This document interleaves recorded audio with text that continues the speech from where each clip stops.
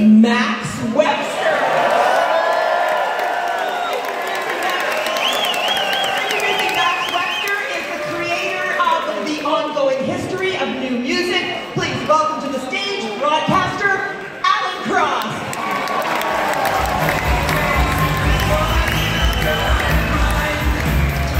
Hello. This segment begins with a question. The question is, what is this Max Webster? Wait, hold on, back up. There's a story that begins just after 8 o'clock on Wednesday, September the 7th, 1977. I persuade, me, 15 years old, I persuade my parents to let me go see Rush. My second ever concert is the Farewell of the Kings tour. God, I waited for weeks to see this show. I show up nice and early. I sit in my seat. The light goes down at 8 o'clock sharp. And on comes this band. It wasn't Rush. First of all, the singer was wearing a full-length red long john outfit with pink sneakers and a giant, big cowboy hat. And the more I looked at him, the more I realized that his arms and legs seemed too long for his body. And he moved like one of those inflatable wavy things that we see outside a car dealership. But I overlooked all that because the band was good. I mean, they were really, really good. No idea who they were. At one point, somebody leaned over and they said, the band's called Max Webster. Oh, okay. And during the set, the singer, whose name was Max, obviously, stood at the front of the stage and said, "What is this Max Webster?" And a whole bunch of strange people in costumes came out of the wings and started dancing with this wavy guy with the legs that were too long and the arms that were too long. But that was it. I was hooked. That week, I went out and bought the first 2 Max Webster albums, the self-titled debut and High Class and Borrowed Shoes. Now, I just want you to imagine, we all know it, imagine the artwork that adorns High Class in Borrowed Shoes. That album, that artwork, is the state of Florida's worst woke nightmare. This was 1977. If Ron DeSantis were to see a copy of High Class in Borrowed Shoes, the man would shit.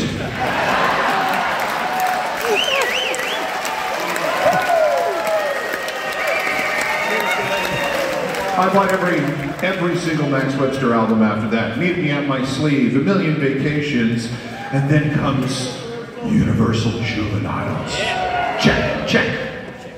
And it features this song, a duet with Rush, of all people, called Battle Scar. Bust the busters, screw the feeders, make the healers feel the way I feel. God, one of the greatest hard rock songs this country has ever produced.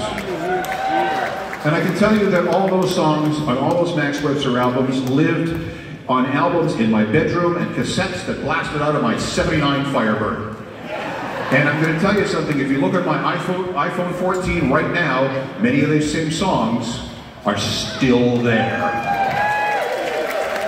Now, many years later, I got to work with Kim Mitchell. I was the program director at 102.1 The Edge. Across the hall was Q107. Who was doing afternoons for Q? Kim Mitchell. That was so cool. Remember, my 15-year-old self. What is this Max Webster? It's Kim. And I like to think now that Kim's a friend. So it's a full circle here for me tonight, and I just absolutely love this. Every Max Webster song is a weird journey. And that journey has led us here to Canada's Walk of Fame. It is deserved, it is overdue, and it is absolutely bloody necessary. So, what is this, Max Webster? Let me show you. Check. Check. 1, 2, 3.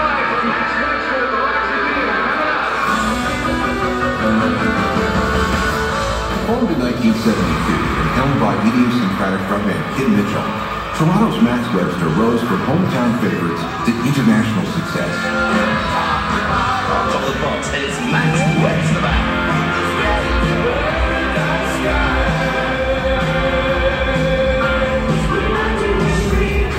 They released 7 albums, 6 gold certified and 1 platinum, breaking out such hits as Hangover, High Class and Borrowed Shoes, Diamonds, Paradise Skies, A Million Vacations, and Let Go the Line.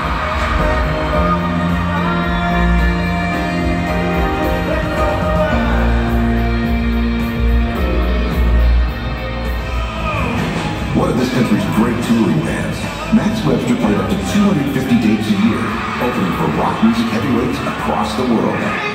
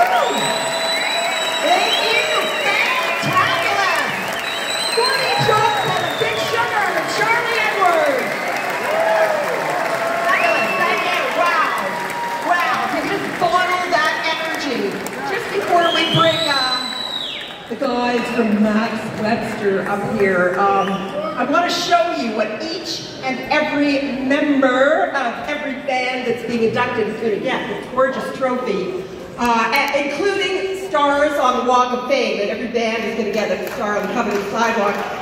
But I tell you, this is a really interesting one because when you turn it around, this gorgeous maple leaf says Canada Thrives.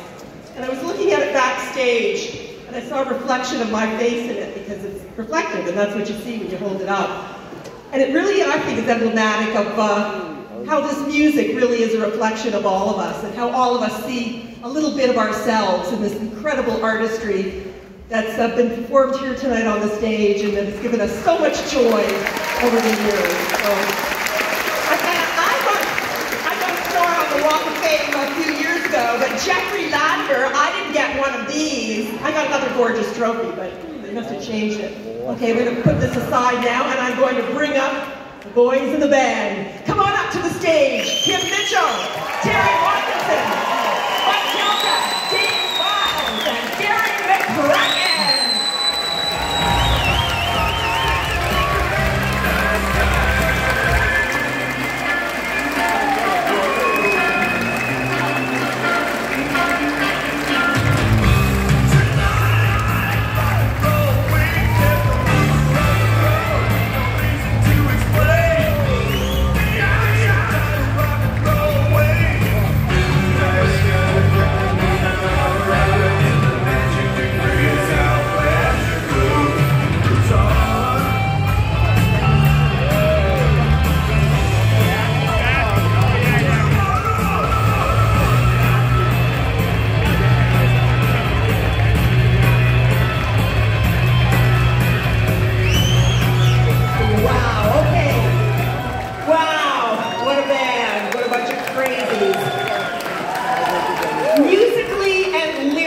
Max Webster never followed any trends. Tell me what sort of courage it takes to forge your own path in this wild music business. No courage whatsoever. Youthful stupidity is exactly what happened. This guy was a stranger. I moved to Toronto with a guy I met once. And he wrote me a letter on paper. And he came to Windsor and jammed with the first drummer and Max, and it was one of the worst jams I've ever been in, and he would attest to that. And we still moved to Toronto, and all we wanted to do, no legacy, no anything, we just wanted to play music.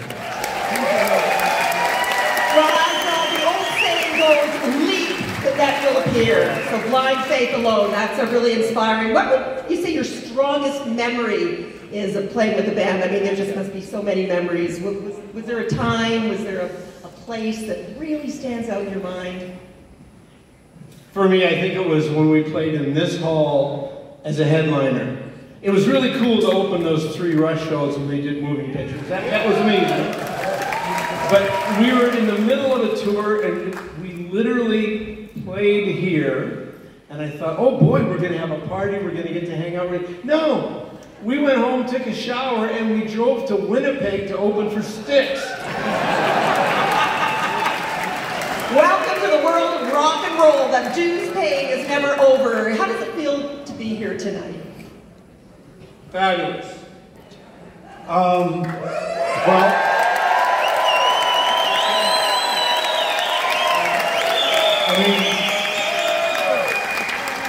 It's truly an honor to finally get this. The funny thing is they asked us when we got the letter, they said, "Do you have an 8x10 of the band?" I said, "We broke up 4 decades ago."